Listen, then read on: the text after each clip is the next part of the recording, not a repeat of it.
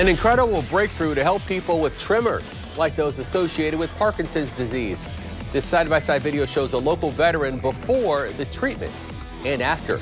And you can see how much easier it is for him to drink water.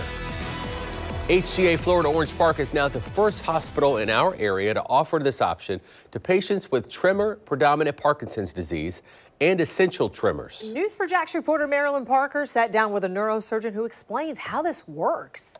Let's see, bring it up and try to drink it.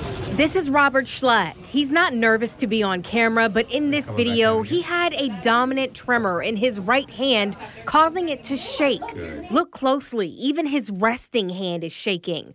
Watch as he holds up both hands.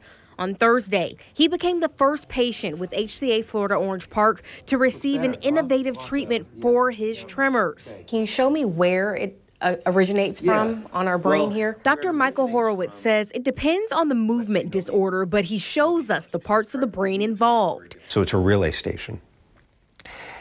And what has been known for a long time is that there's a certain nucleus, collection of nerves in the thalamus that is responsible for relaying certain information from the cerebellum to the frontal lobes, which then cause movement to happen.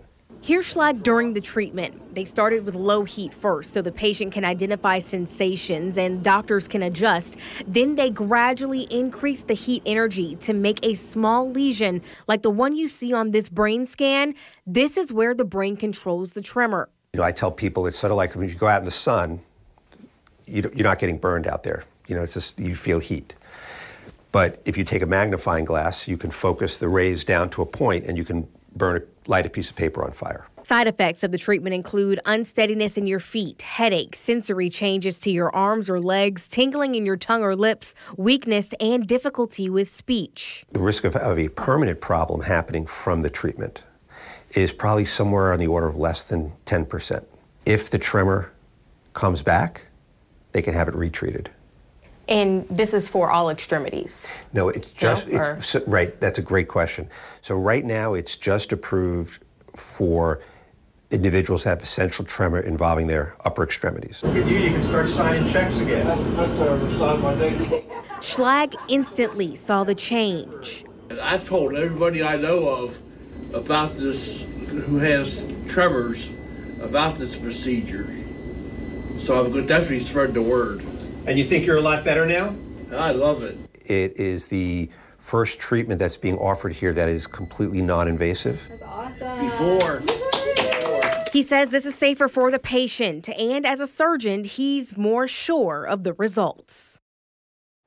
This is so incredible. And Marilyn, when you look at these before and after pictures side by side, this is incredible. And we were just talking, your family members are experiencing the same thing. Absolutely. And to know that this technology is out there is so comforting. And really the numbers, they bring it in for you. If you look at your screen, there's about 60 million people, according to HCA, across the world who live with essential tremors. And 67% of them have an increased risk of depression. So you think about cases like Schlag's.